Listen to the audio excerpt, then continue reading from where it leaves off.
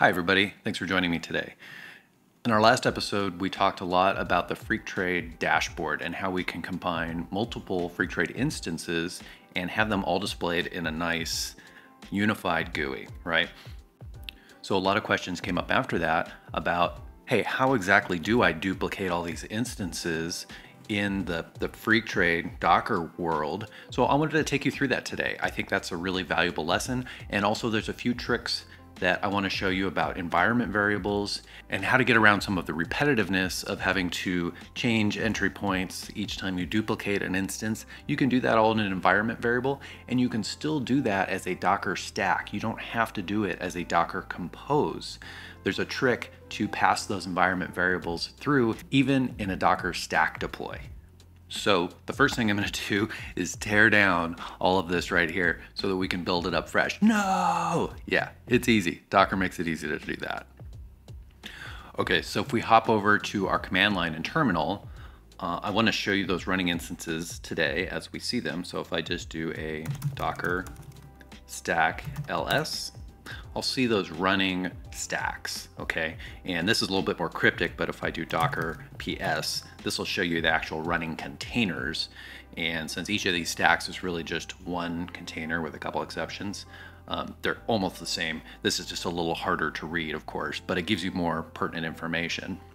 The second thing you might notice is that I'm not in my usual office. I'm on the road this week. So yes, I am in a hotel room and I'm recording this as best I can, so I do hope that this comes out the way that I expect. But even being on the road, I wanted to make sure that I got this recorded and got this out for you guys. A little bit of background noise. I think they're working on the floor below us or something.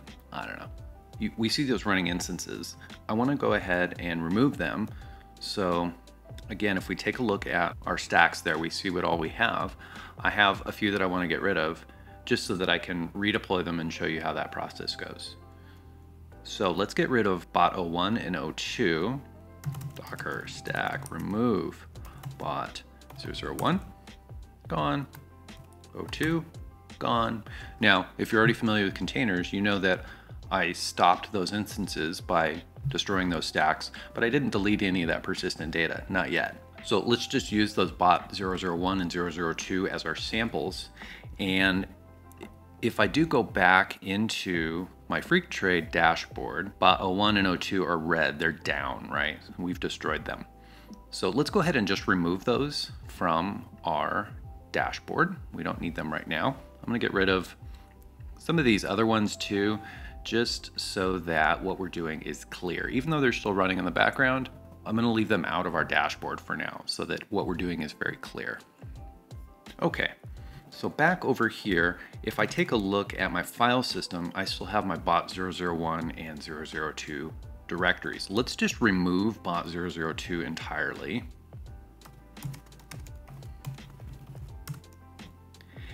And for bot 001, let's go into that. I want to show you how this is configured.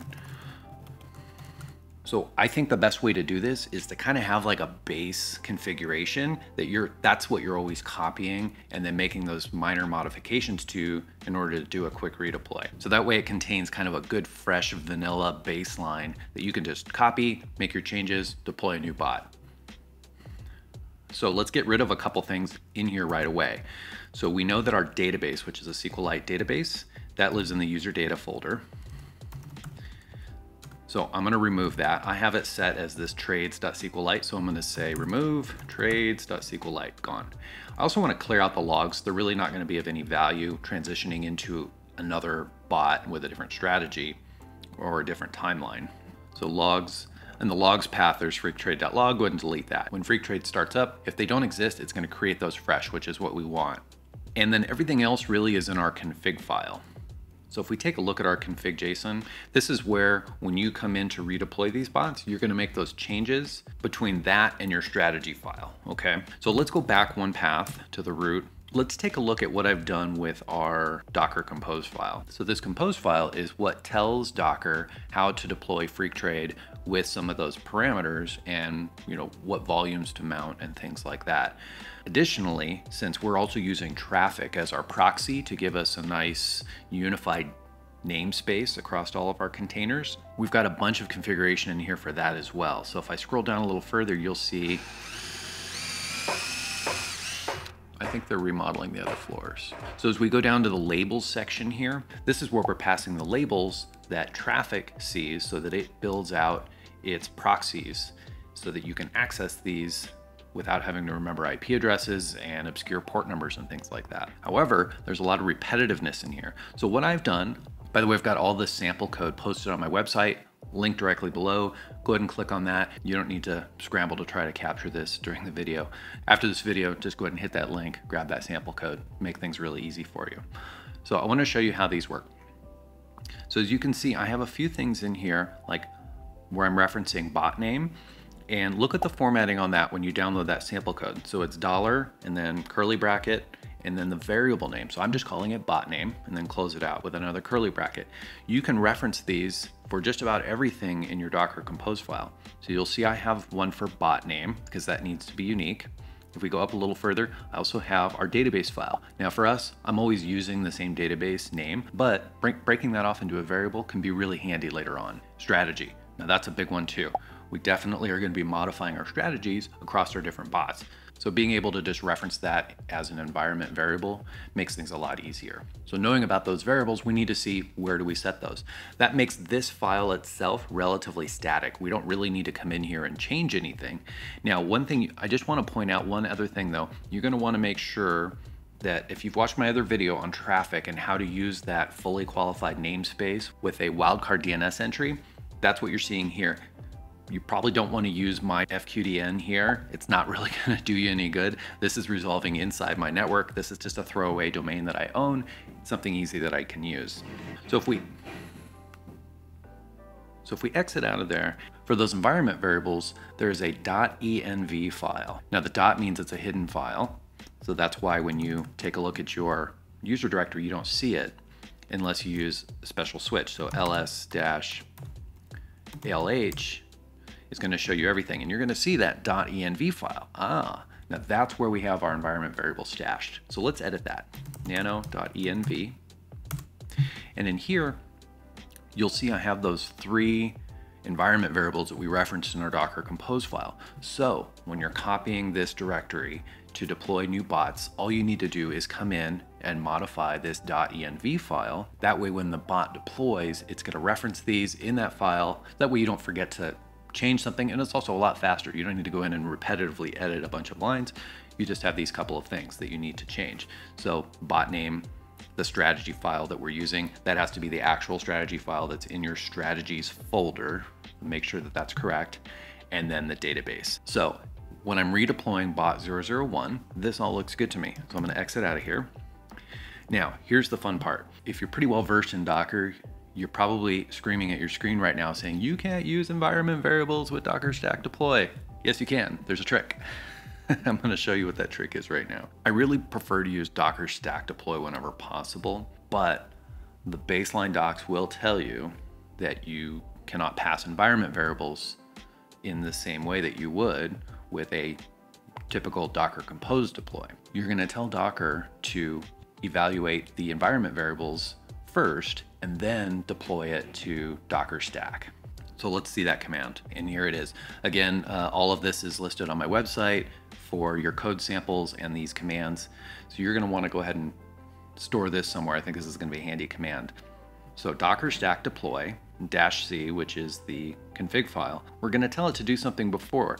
So what it's doing is it's going to then run inside of this Docker Compose config, which is going to tell the Docker engine to read the Docker Compose file and evaluate its config. And since it's Docker Compose that's running those, it's going to grab those environment variables and then it's going to pass it back and deploy as a normal Docker stack, getting all your environment variables in a Docker stack. Boom, done. Awesome. And then of course we have our name. There's one thing to be aware of. Since we're using this effectively as a Docker Compose file, you need to make sure that your file version matches your Docker Compose version, which typically is a lower version. I'm using version 3.3, seems to work well for me and fairly universal. I don't feel like I'm missing anything as far as configuration flags, but Make sure you note that. So if you're using like 3.7, 3.8, 3.9, likely that's not going to work because that's probably too high of a version for your Docker Compose as opposed to your Docker and your Docker stack. So they are a little different, but this lets you get the best of both worlds. Deploy things as a Docker stack, but still get environment variables. Awesome. Let's deploy this. Off it goes. It gives you a couple warnings because I do have configuration flags in there that are specific to Docker Swarm. So Docker Stack evaluates those and says, hey, not going to use these, but that's okay. When it then gets reevaluated by Docker Stack, all of those things are honored and away it goes. So this is deployed in the background. If I do Docker Stack ls, we'll see I have bot 001 running, and we'll just give that a few minutes to deploy in the background. So while that's going, I want to go ahead and deploy a second one just for fun.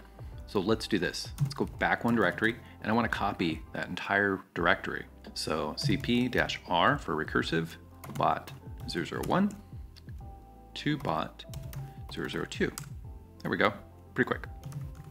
Take a look. Yep, we have a bot 002 folder. So let's go in there, and we're going to do a little bit of similar cleanup. I'm going to remove the database and the logs because they're not of any value.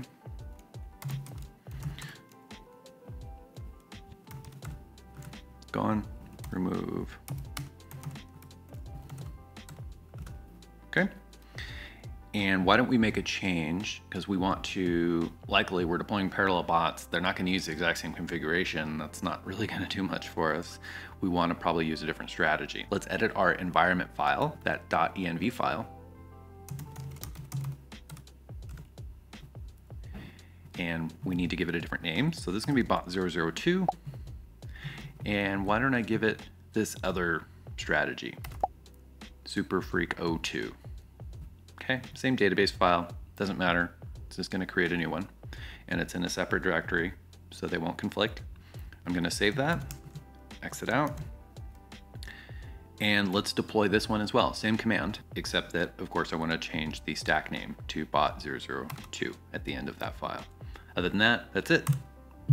Off and running. Same warnings, it's okay. We give that a moment, and if we do Docker Stack ls, we'll see I now have bot 001 and bot 002. Awesome, okay.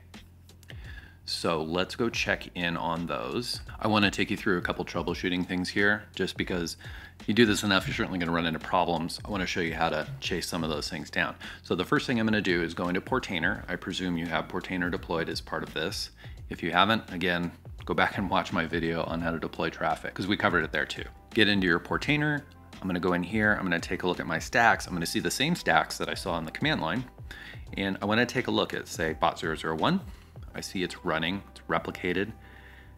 That's usually a good sign.